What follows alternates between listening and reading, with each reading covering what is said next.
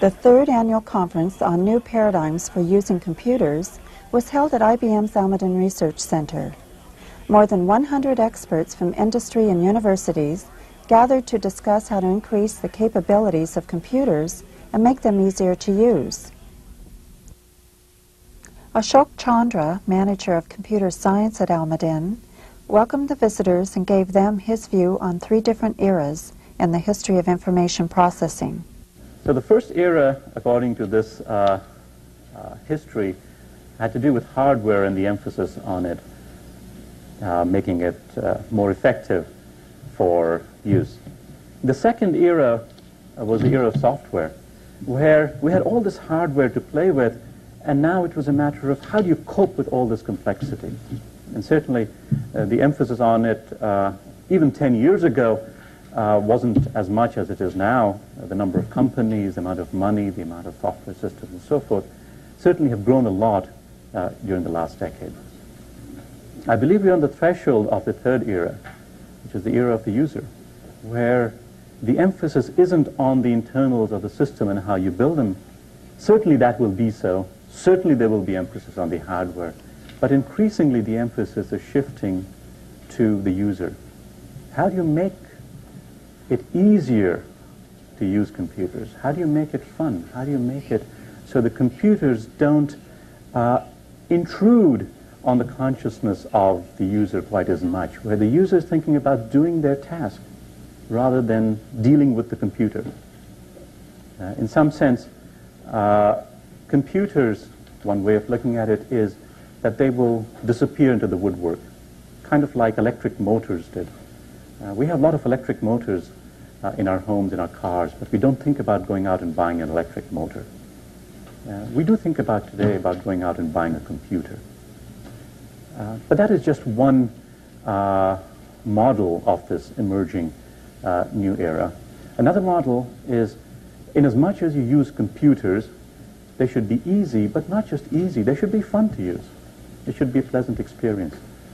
I believe this emphasis on the user is certainly going to increase as we proceed. And that's what this conference and workshop is all about this third era in computing. How do you make computers easy and fun to use?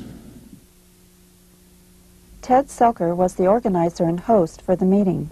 I'm really honored by the kind of group that we've been able to bring together. You know, the goal of this meeting, in my view, is, as the abstract says, to get people to remember and realize that we are a community of people that are always working on things that we find ourselves getting courage from other people working on them to complete. And, you know, I'm not sure whether the first year when we were here and Terry Winograd said maybe that the Internet was going to be interesting and Mosaic kind of didn't exist, that we believed him. Now it's very, very exciting. And, you know, one question is going to be, in 5 years, will we still be talking about the Internet under, with each breath as we go? The program began with a discussion by the previous year's participants. It seems to me that that we're at a very important point in time. In fact, all points in time are very important because they're the boundary between the past and the future. But as Alan Kay says, if you want to predict the future, the best way is to invent it, and that's, I think, what we're doing here. So we're going to see a lot of new ideas, just as we did last year, about how to paradigms for interacting. I'm hoping each time that we'll see the translating devices and the using devices become increasingly smarter so that the user can become increasingly dumber, which does seem to be the trend in our society as a whole, and we have to accommodate that. When I talked here before, some of you were here may remember, I talked about the information wilderness out there in the network. And what I've come to realize in the intervening times, of course, that was sort of the wrong metaphor. As it's still a pretty chaotic and confusing mess, but the population has become more like Times Square than the wilderness. So what you have out there is hardly this sort of image of braving your way through the woods and occasionally facing a tiger. Instead, the image is you're in the middle of this huge bustling crowd trying to figure out what's going on and who's there and what you can do. So the things that I've been thinking about, and I'll talk mostly about stuff that students are working on in our projects, well, I would put sort of roughly the general category of how do you interact with other people in this wilderness or in this chaos, as opposed to how do you interact with the chaos.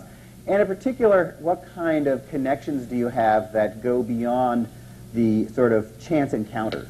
So we've got a couple of projects, some pretty much simple pilots, but sort of moving out a little in that direction.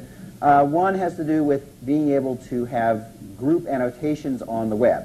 So you go to any old website anywhere and stick a post-it on, but your post-it, as opposed to being stuck on the graffiti wall, this is all metaphorical, of course, it's little yellow squares on the screen and so on, right?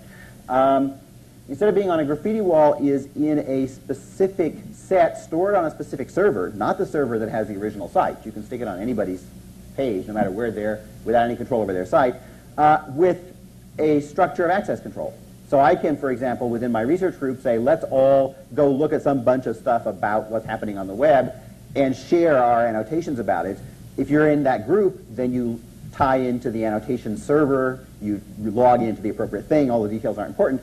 But what's important about it is that it gives you the way to create spaces in this virtual place which have to do with who's in the space and what kinds of things they're doing there, and then to keep them separated so that when you're working at any given moment, you can focus in on one of those spaces, one of those conversation spaces, let's call it, or multiple ones, in a kind of invisible way. Because what you see on your screen looks like the original materials with these little stickies on it. In fact, there you see little tiny faces, and if you poke them, they become big post-its and that kind of stuff. But it's trying to provide this notion of, in general, of what we're calling third-party information. Right? Somebody puts something on the web, somebody reads it, and in between you can interpose these multiple perspectives, multiple third parties who add something to the information, and that becomes visible when, think of it as like a plate of glass that's stuck on top of it, but you get to choose which plates of glass are there. What I'm working on is an agent for a web that acts a little bit differently. Instead of you trying to declare your interest in a certain topic and have the system search the far corners of the web for it, the idea is that this is an agent that sort of sits around as you browse the web in something like Netscape or Mosaic and just tries to keep sort of one step ahead of you in your browsing activity. So you don't really have to tell it what you want. It just watches your activity in browsing and collects the URLs that you're looking at, collects keywords and that kind of thing. But the idea is that it's supposed to do just a little bit of exploration of the links ahead of you to try to make some suggestions as what you might or might not be interested in. Now, the other project I'm working with has to do with sort of not new paradigms for using computers, but new paradigms for programming computers. One of the things that I think is we have kind of a $50 billion problem that nobody's doing anything about, which is sort of the technology for actually programming computers. And so you might, I don't know, conservatively estimate what the U.S. spends on programming at, maybe $100 billion. And you ask, what are those people spending their time doing? And when they send sociologists in to survey them, they find out they spend half their time debugging. Okay. So if programming is a $100 billion problem, then debugging is a $50 billion problem, but nobody's done anything about it. So basically what we're doing is sort of building a visualization system that gives you a sort of animated view of your program together with, and it's reversible, so you can run things forward and run things backward. And this is not only applicable to programming, but also to any situation where you sort of have a static description of something like a database or spreadsheet or something, and then you want to understand what's the dynamic behavior that's happening as a result of that static description. And so what you'd like is to be able to have a reversible animator for both the static description and the dynamic behavior. The idea is that we're running a piece of code here, And the idea is you get like tape recorder controls that go that let you go forward and back. And when we have a little, we highlight the piece of code that's being run, and we also have a little window that travels along with your code and shows you what it's doing. And we can also run it backwards, and when we run it backwards, the graphics disappears. Okay, so we have the graphics and the program that can run both forward and backward. The first speaker on the program was David Kelly, president of the IDEO company. He spoke on the need for rapid prototyping to speed up the product development process. We really believe in this sort of grubby machine shop approach, is sort of the way I like to describe it. But what we do, we believe that if you have an idea, that you have to be able to sort of do lots of them, but the most important thing is to quickly. It seems sloppy. I mean, most people in companies think it's sloppy to start by the first thing you do is build something and start showing it to people, even maybe users, which is a really difficult idea, because that's really messy. If you show it to users, they'll tell you all the things that are wrong with it right away. And then you get to go back in and fix those, which seems like a reasonable approach to me. But so this sort of over-specification. Michael Schrag, who's a person I work quite a bit with, has written articles recently about a prototyping culture instead of a specification culture. And I think that's a really interesting way to look at it. I believe it's true. Companies that tend to have a culture of, we'll build this prototype, show it to users, all the smart people we can find, and then do another iteration over, seem to be succeeding more quickly than ones that sort of think about it for a long time and then build one thing at the end. It's really hard in many companies to sort of have the guts to come out with this sort of straw man solution to a problem and sort of take the beating of everybody telling you what's wrong with it. But for some reason, especially in the engineering world, we're really good at telling people what's wrong with their idea. So you just have to use that fact that everybody's really good at it. You just bring something up, write down meticulously all their problems, and then the next time they'll have to come up with something else because you've fixed all of those.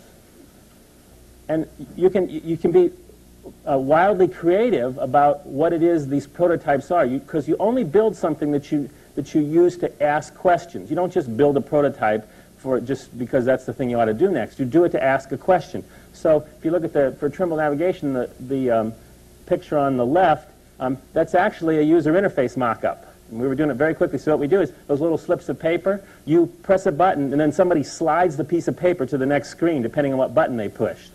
So you're actually just moving pieces of paper around, which is a really quick way to mock up an interface in certain instances. And we certainly use cardboard to see how things will go together. We do a lot of work for the consumer packaging companies in addition to doing all this computer stuff. And they have a solution to it. It's called statistically significant research, mall intercept studies. So they're going to sell, or last year they sold 500 million of these tubes of toothpaste that we helped them work on, this neat squeeze thing. But the interesting thing is they can't afford to, they really need to know the answer. They can't guess like most of us do. And so they spend the money to go out and do this statistically significant research. The problem is, even if you do that, if you don't take the conceivers, if you don't take the designers and the sort of R&D people out and actually have them feel it, if they don't, getting market research back in sort of this, it comes back in, like about 3/4 of an inch thick, all type, you don't, it doesn't help you very much. Yes, they like it. No, they don't. They like this feature. They didn't like this feature. It's not the same as that sort of tacit learning of like going out there and watching somebody use it. And you only have to have about 50 people use it, not, 50,000, and to sort of educate the people who are responsible for the next idea. And that seems to be something that companies are reluctant to do. Doug Engelbart is one of the computer industry's true pioneers. He invented the mouse and created the program Augment, which influenced today's World Wide Web. He's the founder and co-director of the Bootstrap Institute. We started the Bootstrap Institute 6 years ago, my daughter Christine and I, and now it's beginning to get the interest and it's really a strategy for how to improve and go after the collective IQ. And it's really interesting that a lot of the things that Kelly talked about for products on sort of an individual basis, it's just exactly the kind of thing, the way you have to evolve things for organizations and large groups, and the way you have to move it in there, and the experience has to do it, and you have to empower the people, And so there's a whole infrastructure about improvement that turns out to be important. So these are all sort of integrated into what I call a paradigm map. We start with saying the objective that's been pursued for a long time is high-performance organizations. And it's really, to me, it was the collective capability of organizations to cope with complexity and urgency that's been my dominant professional motivation all through the years. And it's the kind of thing that is just now beginning to get to the point where organizations are ready to start listening and thinking about this. So another big issue came about here, that it isn't any one single capability in a capability infrastructure that you can target, that the pervasive impact of the kind of technology we're talking about hits at all kind of levels of the infrastructure of capabilities. That's how an organization can do anything effectively. Organizations are going to spend a huge amount in trying to change and survive and change in the future. And you can look at it and say, well, yeah, it's going to be expensive buying all that technology, isn't it? And if you have any experience out there, you realize it's going to be from 5 to 10 times at least more expensive to do your migration vertically and the organizational changes that call for relearning, new modes of working together, relating together, a whole bunch of things that are different. Organizational structures and roles will change, and that's extremely expensive to dinker around with. And so you say, my big organization is going to move out in there.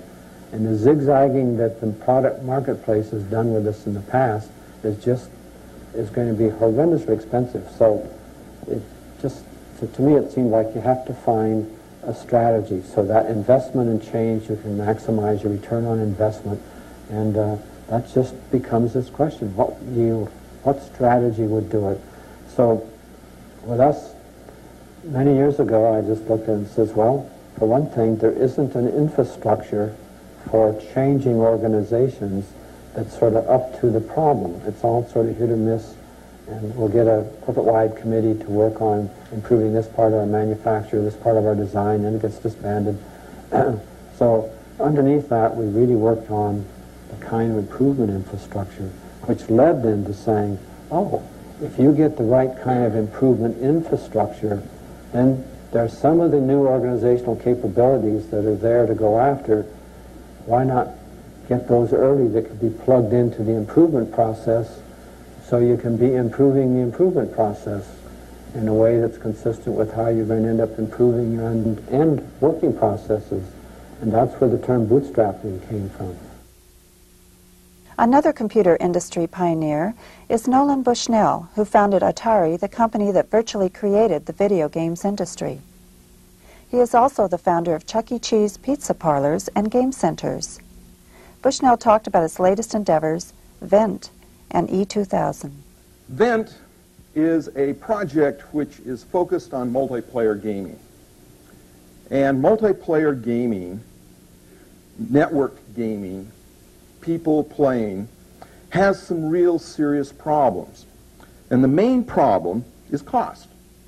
And one of the things that also seems a little bit funny is nobody seems to like to talk about cost here, but I love to talk about cost because that's the publishing organism. And what you look at as a business plan is the life support system for an idea. And as you can create an economic model that gives a lot of profit, that says that it's a lot less difficult to ever get it into place. Like raising money from foundations is exceedingly hard, whereas getting it from greedy entrepreneurs is much easier if you have an economic model that's really powerful. So we've created a low-latency game-playing network that will be deployed this fall, in which we will have, by July of next year, over 35 to 50 million households illuminated with a wireless game-playing system that we will be able to deliver a wireless modem for under $50 retail and 20 hours a month for $9.95 and unlimited gameplay for $35 a month, which is $5 below the cable TV churn number. Now, what does that mean?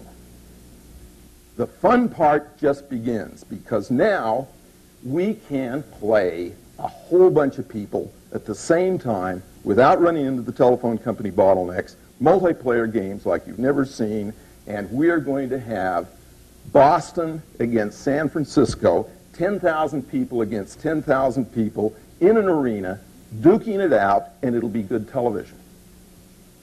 We will have David Brinkley or one of the guys in a virtual console flying over the battlefield or the sports arena, as the case may be, reporting on it. And if you just go through the mathematics of friends, girlfriends, neighbors, if you've got 10,000 people and 10,000 people, you're going to have a Nielsen rating that will attract advertising. If you have advertising, the economic structure comes back and it says that people will support it because advertisers pay big money. How much would Microsoft pay for a virtual cyber sports arena contest 30-second ad? I think a lot. Okay? So now we have a whole bunch of people playing a whole bunch of people in a whole bunch of games that are economically subsidized by third parties, and you got an economic model that really kicks butt. Anyway, so that's Vent. Okay, what's E2000? E2000 is Chuck E. Cheese on steroids. And what we're really trying to do here is, you know, businesses are funny. And I'm convinced that managements composed of accountants and attorneys represent a mutation stop in the evolution and the mutation of a company.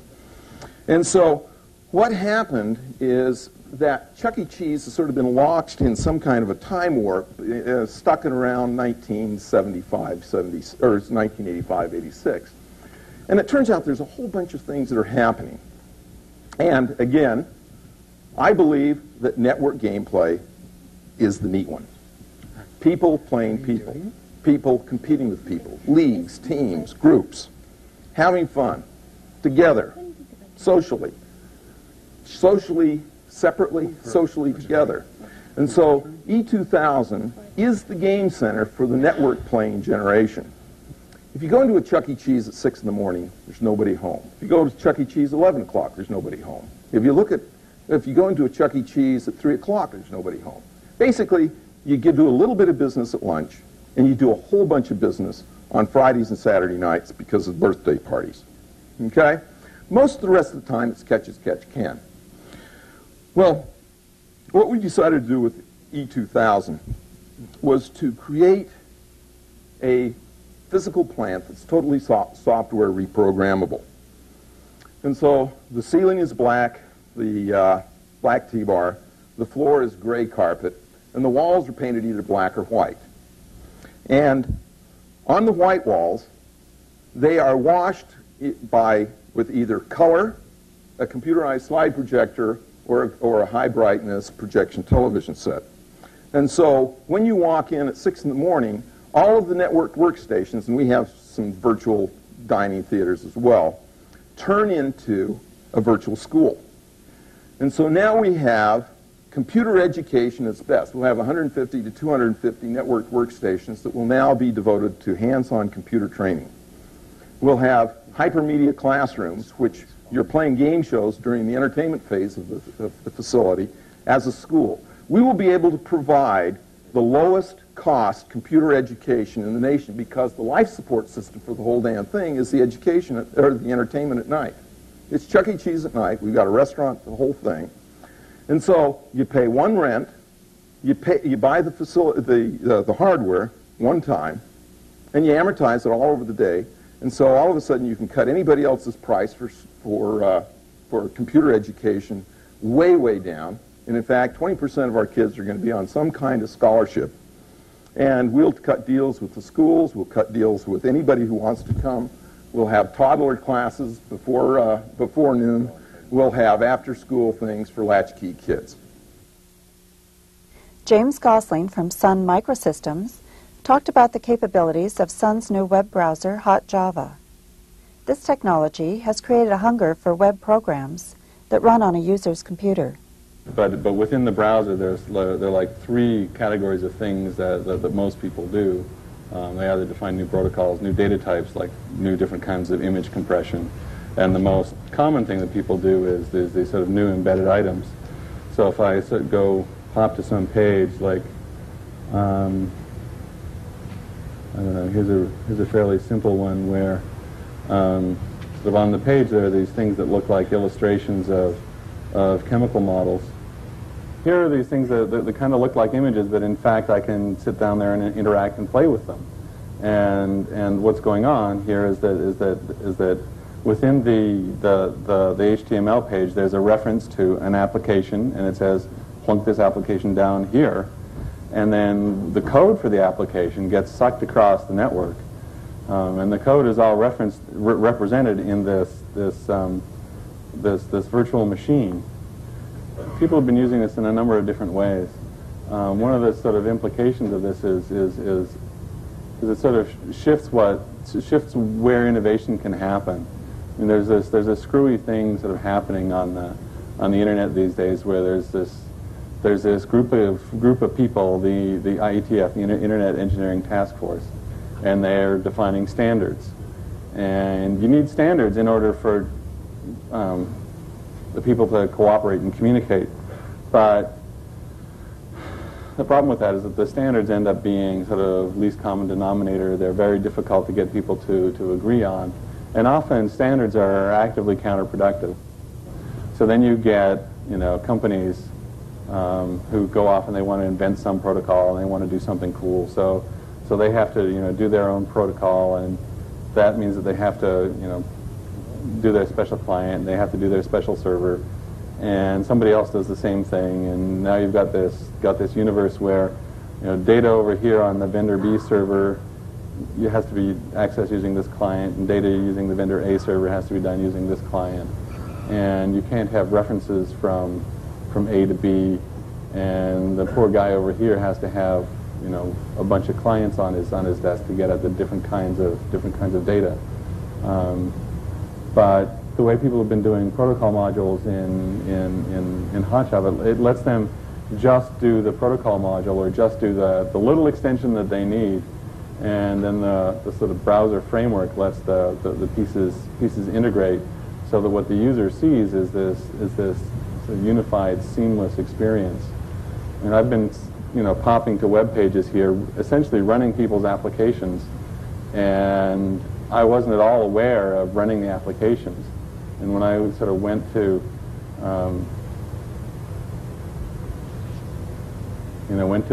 went to this page, these guys' application got loaded into my machine. I didn't even know it was happening, and the whole notion of an application sort of goes away. The title of Mark Davis's talk was Video for the 50 Million Channel Future. He envisions a world where video clips will be as common as print materials. That will enable people to produce their own videotapes as easily as they create publications from printed sources today. So what we're talking about is a global media archive. This is where I think computers are headed, or at least where I want them to head. I often think that one of my qualifications for my job is that I watched a lot of television as a kid. But I wasn't able to actually get my hand inside that TV set and make Bugs Bunny do what I wanted and tell my own stories. What I'm interested in is making a TV more like that. So it's an image where digital video is produced anywhere in the world by anyone, and it's accessible to anyone, anywhere, for repurposing and reuse. Repurposing is a buzzword you'll hear. All it means is that if someone develops some piece of content for a given purpose, then another person is going to use it for a different purpose. So this is an image that today's video users become tomorrow's video producers. That's why the talk title is the 50 million channel future. All the talk about interactive television, 500 channels. That's not very interesting. The reason that's not very interesting is I have a lot of bandwidth coming into the home and very little coming out. And that means that all the content and all the programming is going to be determined by a centralized source. Think about what computing did in the sense what the internet has done. Computation, the ability to manipulate text and numbers, used to be something inside the vaults of major corporations. Now we all have it on our desks. Well, think about Hollywood and network TV stations. The ability to manipulate movie and image data and sound is basically in a highly localized, small elite group of people.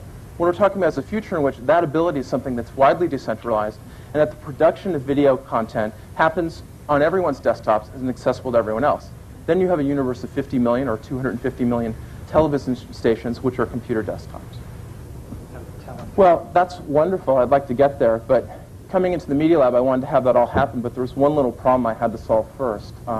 That's that computers can't yet understand video content. And this is a very major problem that many people in the multimedia industry don't really like to talk about because they don't think about scaling issues at all. If I have enough video on my CD-ROM, I'm basically okay with keywords. If I have 50 million CD-ROMs worth of content, I'm in a lot more trouble. So the problem with video, of course, is that it's opaque. Computers can't really get out content, and there's lots of information. It's very data-rich. We don't currently have structured representations for talking about content. And the real gotcha is that without content representation, manipulating digital video is like word processing with bitmaps. Think about it. There's no ASCII, no RTF, nothing. We don't have spell checkers and grammar checkers for video. Why not? Because we have no content structure. We have no representation of the structure for video data. And what we currently have is woefully inadequate and will not get us where we want to go. So I'm going to offer you a solution. And the answer there is video indexing and retrieval. What we want to be able to do there is devise representations which enable us to manipulate video according to its content and its structure.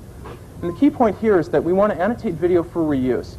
The work that I'm talking about is I really want to have video be a renewable resource. It's like, think of video recycling, basically. I want to have video be available for lots and lots of new purposes.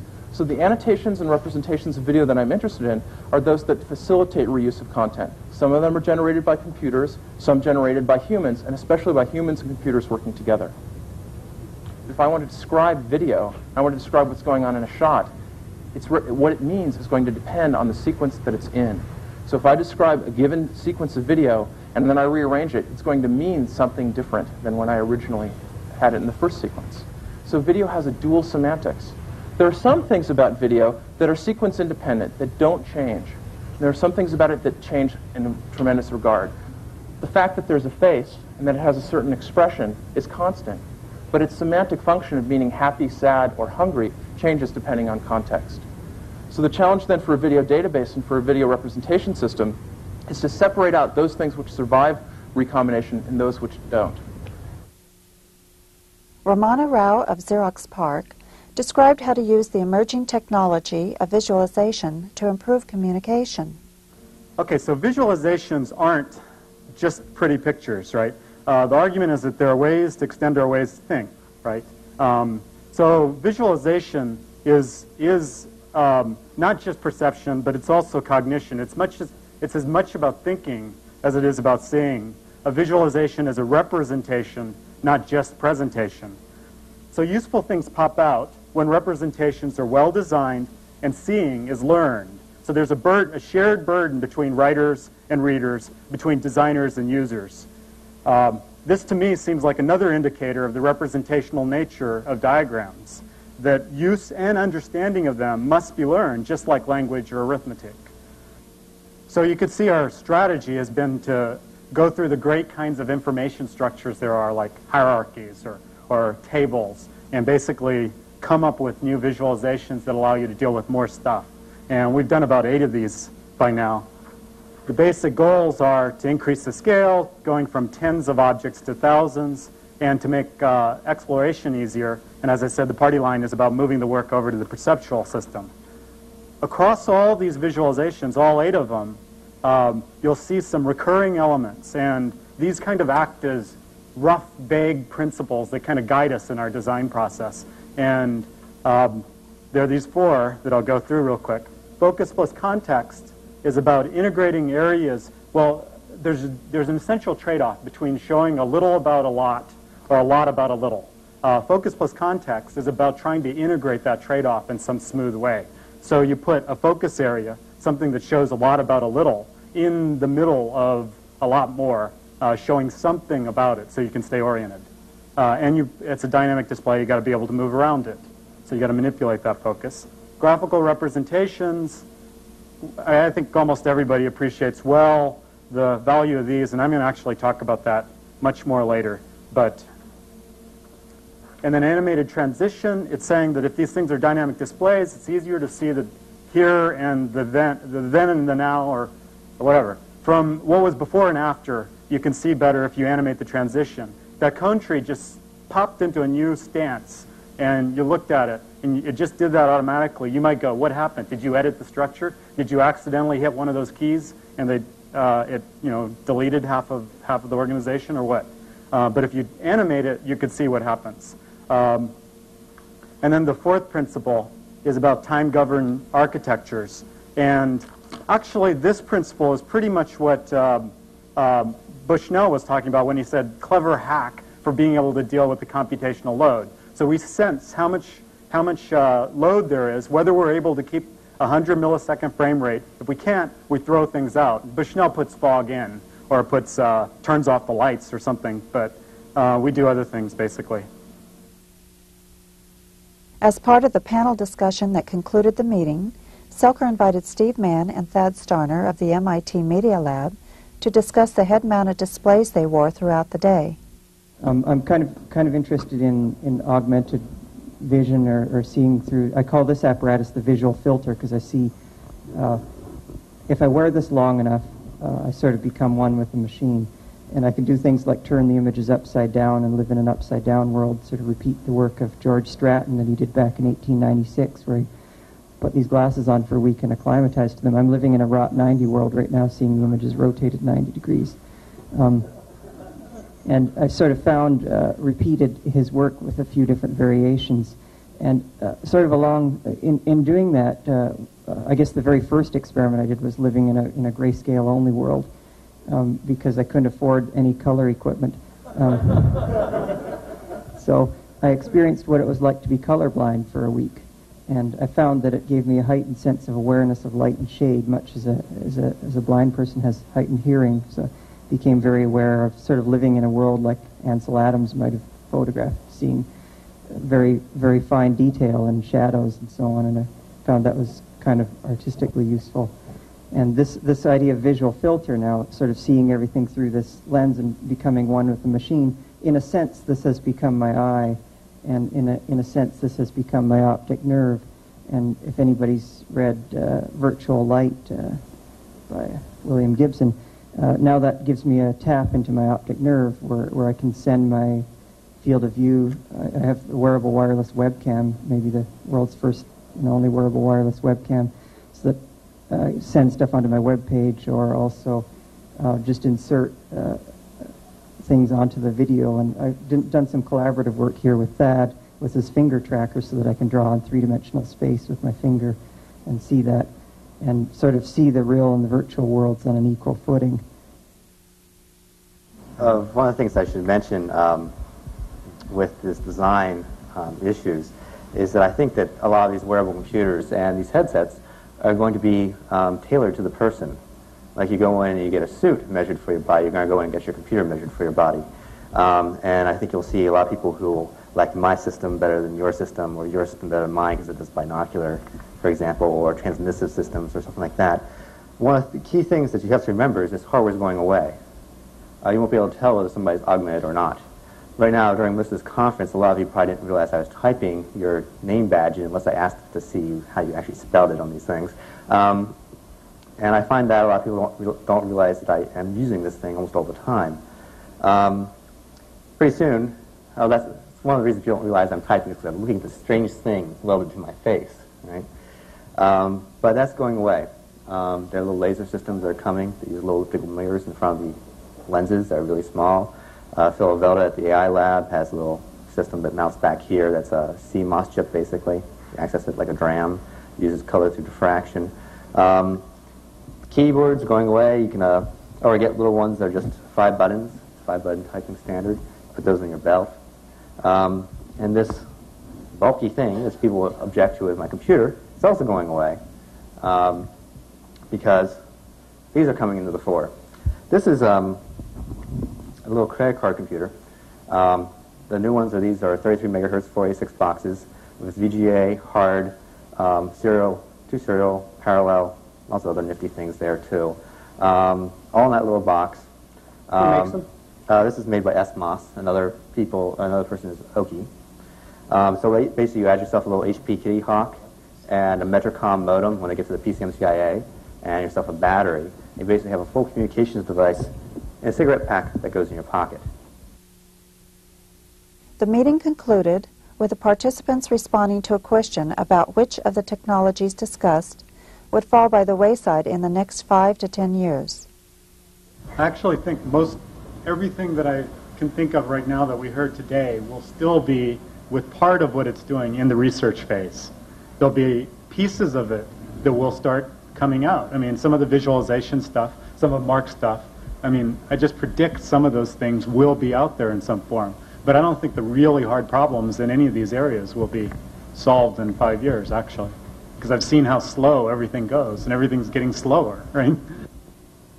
I think some of the stuff that we've seen today will fall by the wayside, but there's different ways of falling by the wayside. Okay, one is falling by the wayside because of success.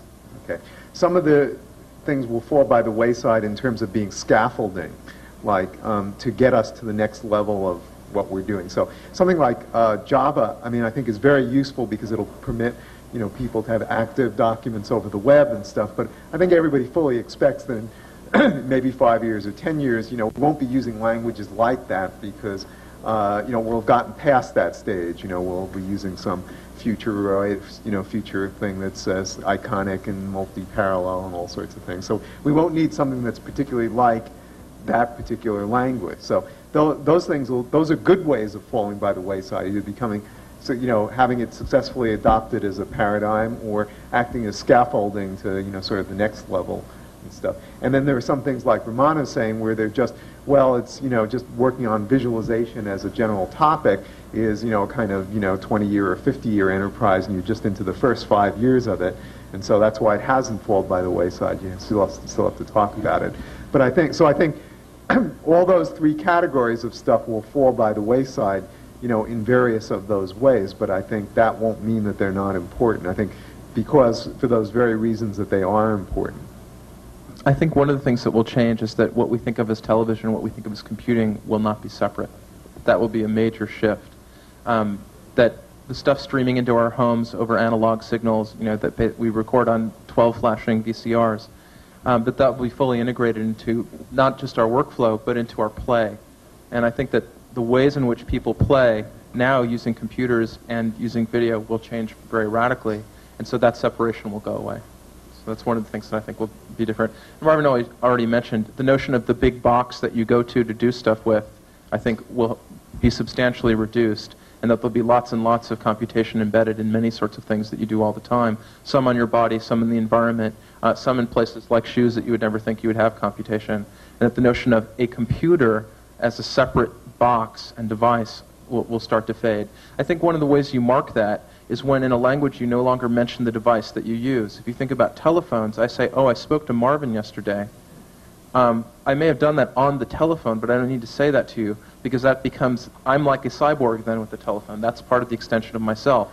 And we'll start to see that with computation once it becomes transparent enough that we don't think about it as being a technology. It's just being part of what we do in our daily lives.